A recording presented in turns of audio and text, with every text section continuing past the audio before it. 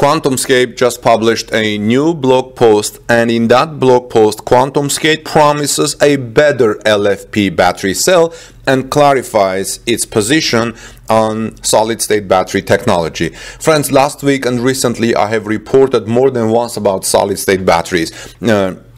Their promise of offering a more energy-dense, lighter and safer lithium-ion cell puts them in the limelight of the electric vehicle future. Like, for example, yesterday Toyota released a video of a prototype on the road testing with solid-state batteries. QuantumScape is one of the leading companies when it comes to that technology of solid-state batteries, but the company decided to clarify something very important. Welcome back, dear friends. This is Armen Harayan from TorqueNews.com. If you are here for the first time, please subscribe to our channel for daily electric vehicle battery news, and ring the bell so you don't miss my next coverage. And also please give us thumbs up for this report if you find it informative, and we would appreciate tweeting it out. So the battery technology startup QuantumScape said it is not developing a solid-state battery. It will present a solid-state lithium-metal platform for all battery cells. In that sense, it can make any lithium-ion battery improve. QuantumScape even promised to make LFP cells much better.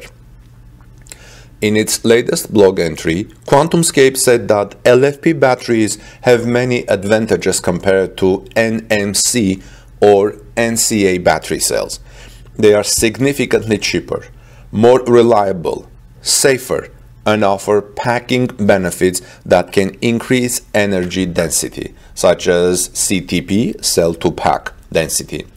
On the other hand, they have a lower energy density and consequently they are heavier, which also affects energy efficiency. In other words, heavier electric vehicles have lower ranges.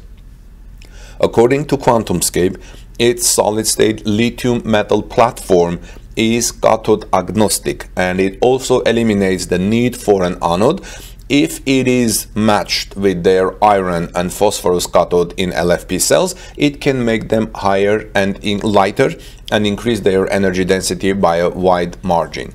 The company said in a blog post that its platform could make them reach an energy density between 600 VH and 700 watt I think it's A or I, WHI, which is equivalent of 250 WH kilogram, I think watt per kilogram. This is what the best ternary cell current used in electric vehicle battery packs can offer. If these cells were used in 50 kilowatt hour battery pack, the QuantumScape solution could shave off 100 pounds from it. There is another thing to celebrate if the battery technology company can deliver what it is promising, reports Auto Revolution. Although LFP cells are much cheaper than ternary battery, the anodes they currently use have graphite and silicon. Producing these anodes is not cheap. QuantumScape's solid-state lithium-metal platform eliminates the anode. It is the lithium that plays this role that could reduce LFP cell prices even more.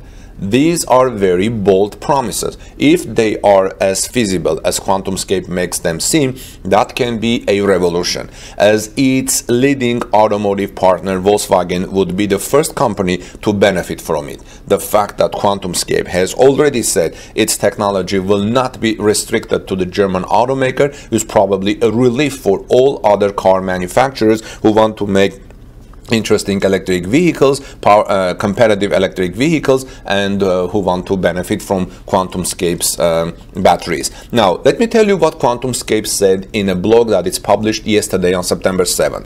Today's electric vehicle battery market is characterized by various technologies and chemistries addressing different user requirements. Some automotive models target customers who prioritize a long driving range. For these drivers, there are more energy-dense batteries based on nickel manganese cobalt NMC or nickel cobalt aluminum NCA cathodes. Although cell level costs of these chemistries have decreased substantially over the past decade, they still sit on the higher end of the spectrum, with recent estimates putting them around $100 per kilowatt hour, which is the parity level with gas cars. Other models focus on customers who want the lowest cost options. For these drivers, today's most common option is battery based on lithium iron phosphate LFP cathodes. The cell level cost of LFP-based batteries is roughly 20% lower than NMC or NCA, around 80% per kilowatt hour. In addition to lower cost, these batteries offer several other advantages over those based on NMC or NCA, including higher thermal stability and better cycle level. Sadly, these benefits come at the expense of lower energy density, which reduces driving range. At QuantumScape, we believe both high and low energy density battery chemistries need to improve. Today's high energy density NMC chemistries are still too expensive and don't offer performance competitive with existing combustion engine vehicles. Low-cost LFP-based chemistries are too low in energy density for wide-scale market adoption, and both battery types still use graphite or graphite silicon anodes that impose manufacturing costs and performance limitations on the cell.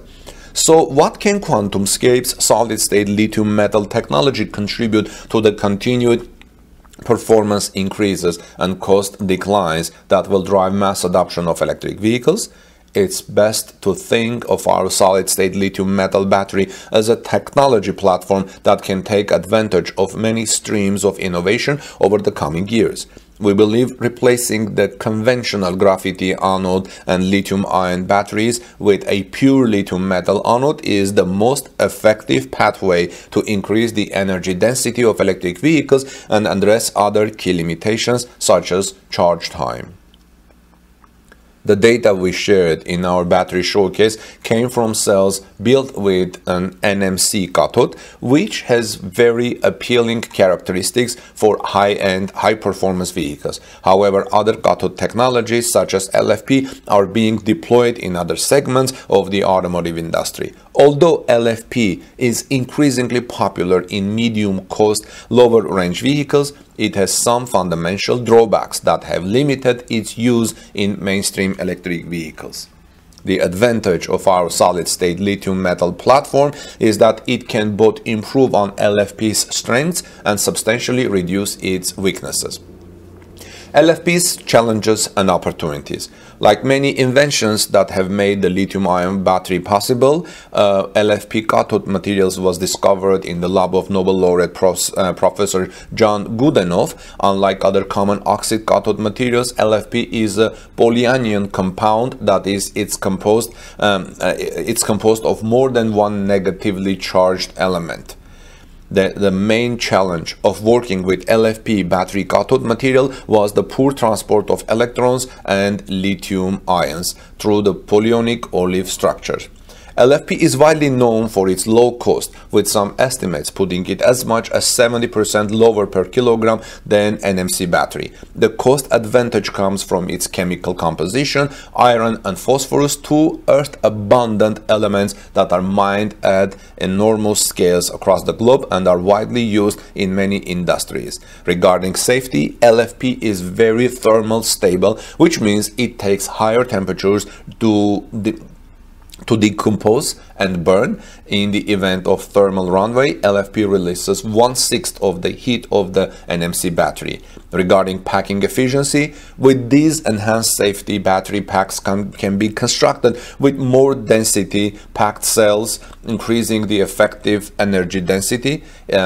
And in commercial electric vehicle battery packs based on NMC and NCA, cells account for 40% of less of total pack volume, whereas the most advanced LFP cells can achieve 60% pack volume utilization. Regarding cycle life, LFP often offers better cycle life compared to NMC. One reason for this is its lower operating voltage, given the high voltage instability of common liquid electrolytes. LFP cells cells are less prone to side reactions that reduce capacity and increase cell resistance. Well, friends, let me know what do you think about these things. QuantumScape's platform solution is this. QuantumScape says we consider QuantumScape's solid-state lithium-metal technology to be cathode agnostic for a couple of reasons. First, our ceramic solid electrolyte separator can work with a range of cathode materials of different chemical compositions and voltage levels. Second, our separator chemical isolates the lithium metal anode from the cathode, so the anode doesn't need to know which cathode it's working with. This is a long blog from QuantumScape, friends. I'm not going to read the entire blog. I will have the link in the description of this video for you seeing details. The outlook generally, QuantumScape in an outlook section generally says this: lithium-based rechargeable batteries have not reached their full potential.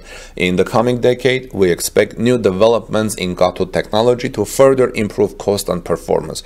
Our contribution to this constant stream of innovation is a platform that can offer these new technologies the most energy dense and lowest cost anode configuration possible. Our platform offers the chance to accelerate the transition to clean renewable energy while raising the bar on what consumers can expect from these batteries. So I guess good news. These are very bold promises that QuantumScape is making. If they are feasible as QuantumScape makes them seem, that can be a revolution in electric vehicle adoption. As the leading automotive partner, Volkswagen, like I said, would be the first company to benefit from it. The fact that QuantumScape has already said its technology will not be restricted to the German car maker is probably a relief for all other car manufacturers who would like to use QuantumScape's new battery. Let me know your thoughts, friends. Please tweet it out. Give us thumbs up for this report if you found it informative. What do you think about QuantumScape's promises? This is Armen Harayan from Torque News. Have a great day. God bless you, everyone. Peace be with all of you. And I'll see you soon in our next report. Be kind to one another and let's keep loving one another. And have a great day.